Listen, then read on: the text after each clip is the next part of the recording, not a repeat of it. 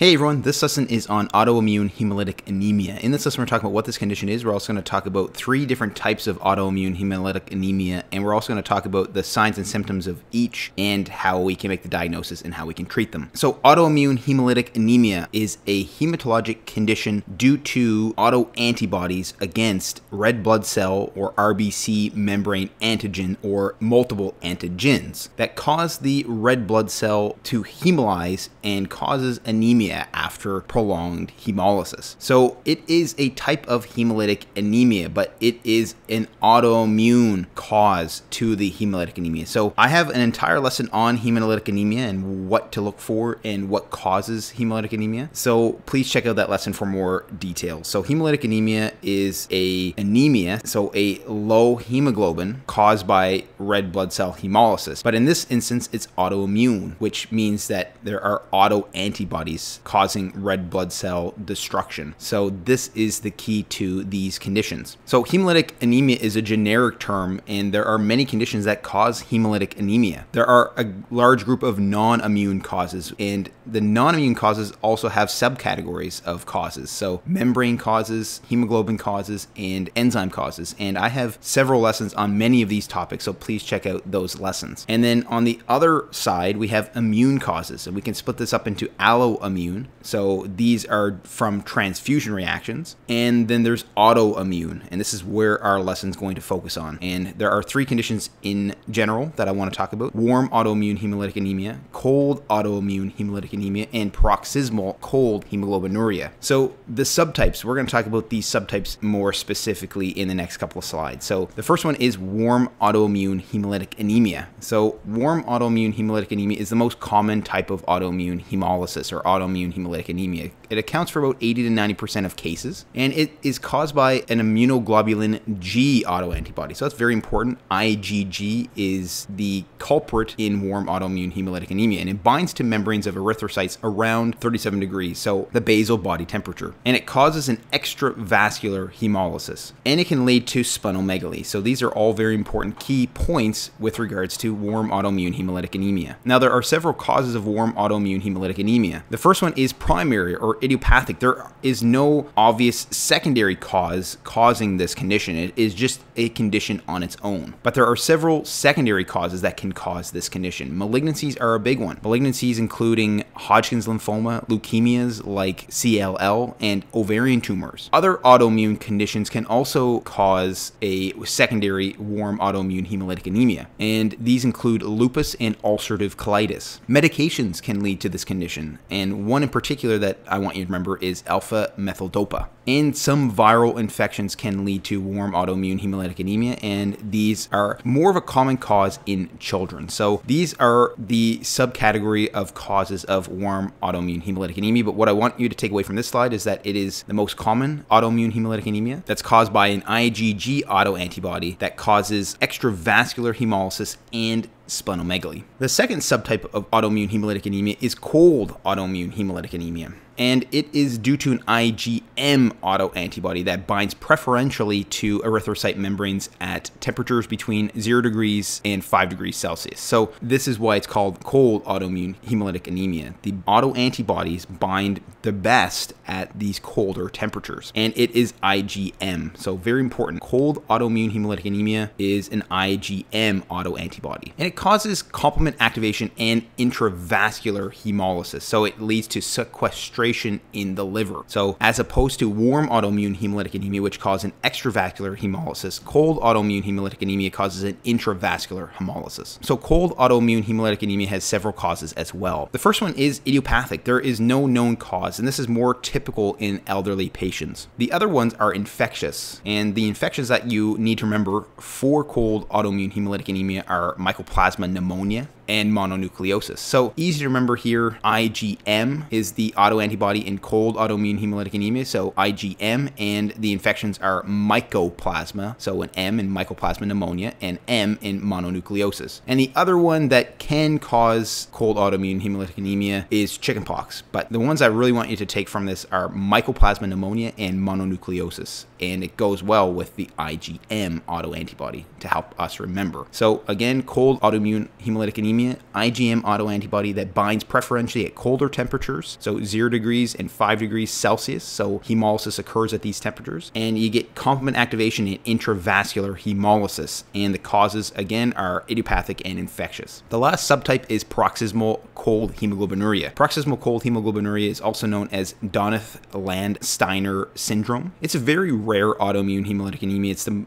least common of the three, and it's more common in children. So what happens in this condition is that when it's cold, there's binding of autoantibodies to the red blood cell membranes, and it fixes complement when it's cold. And then when it's warm, it causes an intravascular hemolysis. So this is why it's called paroxysmal cold hemoglobinuria. You need both cold and warm temperatures. So when it's cold, you don't have the hemolysis, but you do have the fixing of complement and the binding of autoantibodies. So we need the cold temperature, but then we also need the warm temperature, which then leads to the intravascular hemolysis. So as opposed to cold autoimmune hemolytic anemia, where we just need cold temperatures to have hemolysis, paroxysmal cold hemoglobinuria needs both. You need to have the cold temperatures to allow binding of autoantibodies to red blood cell membranes and fixing of complement, and then the warming of temperatures to cause that intravascular hemolysis. So that's the difference with this condition. And what are some of the causes of paroxysmal cold hemoglobinuria? So viral infections are another key one here, and this seems to be upper respiratory tract infections, and it's mostly what causes paroxysmal cold hemoglobinuria in children. And there is syphilis. So syphilis seems to be a cause as well, and this generally is congenital or tertiary syphilis. So either you're born with the syphilis due to syphilitic infections during pregnancy, or you have an advanced stage of syphilis leading to paroxysmal cold hemoglobinuria. So these are the two causes that you want to think about for paroxysmal cold hemoglobinuria. So again, what I want you to take from this slide is that it's a very rare autoimmune hemolytic anemia that's most common in children, and you need both cold and warm temperatures for hemolysis. So cold temperatures for the binding of the antibodies to red blood cell membranes and fixing of complement, and warm temperatures that lead to intravascular hemolysis. So what are some of the clinical findings of autoimmune hemolytic anemia? There are several clinical features that are similar among the three subtypes, and there's a couple that are more specific for certain subtypes of autoimmune hemolytic anemia. So hemolysis, again, is the most common across the three because it leads to hemolysis. So here is just a picture of what happens in hemolysis. So if we have an erythrocyte, it breaks down, we have lactate dehydrogenase increase, we have hemoglobin increase, and then the hemoglobin can be further broken down into other subcomponents. The hemoglobin itself is bound to haptoglobin. The heme can then lead to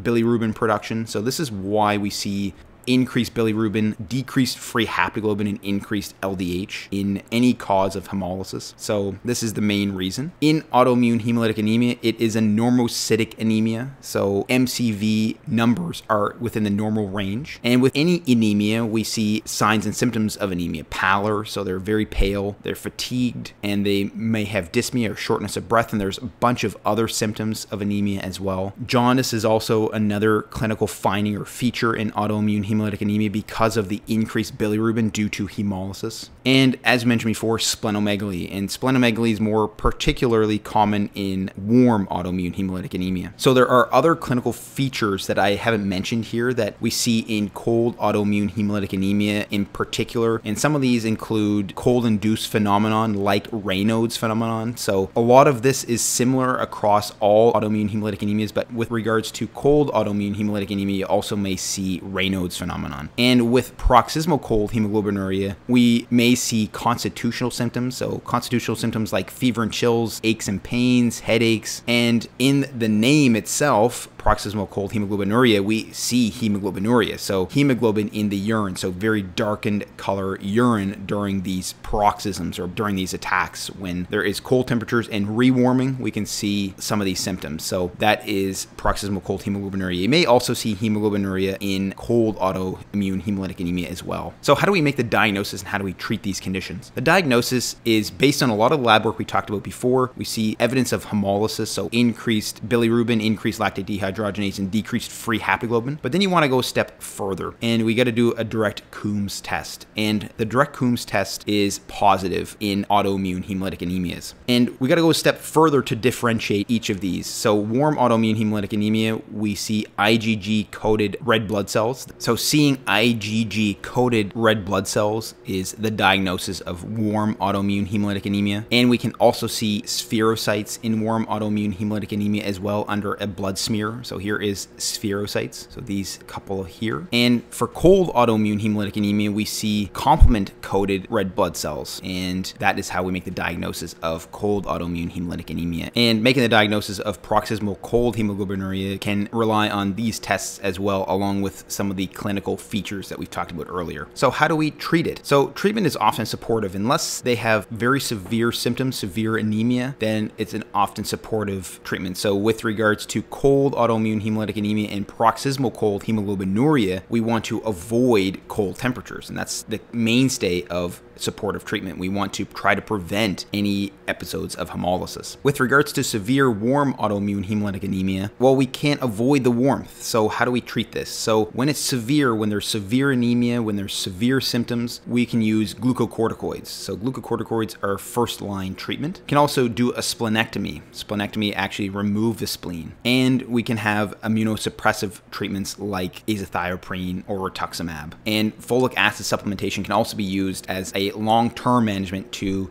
maintain folic acid supplies in the body and lead to increased erythrocyte count and increased blood counts. And in some cases, we may need a red blood cell transfusion. With regards to severe cold autoimmune hemolytic anemia and paroxysmal cold hemoglobinuria, essentially the same. So we want to still try to avoid cold temperatures. This is, again, the mainstay of preventing these episodes of hemolysis. And then if there is severe anemia, we use red blood cell transfusion. So again, what comes from this is that severe cold autoimmune hemolytic anemia and paroxysmal cold hemoglobinuria, a lot of it is preventing episodes of hemolysis. So you want to avoid cold exposure. And in severe cases, we want to use transfusions. But with regards to severe warm autoimmune hemolytic anemia, it's more difficult. We can't avoid warm temperatures. So a lot of it has to do with suppressing the immune system. Glucocorticoids. Glucocorticoids are first line treatment. We can use splenectomy because there's extravascular hemolysis in warm autoimmune hemolytic anemia. And other than that, we can use other immunosuppressive treatments like azathioprine. So I hope you found this lesson helpful. That was a lesson on autoimmune hemolytic anemia. If you want to learn more about other types of hemolytic anemias, please check out my lessons on those topics. I have many lessons in my hematology playlist. And if you haven't already, please consider liking, subscribing, and clicking the notification bell to help support the channel. And as always, thank you so much for watching, and I hope to see you next time.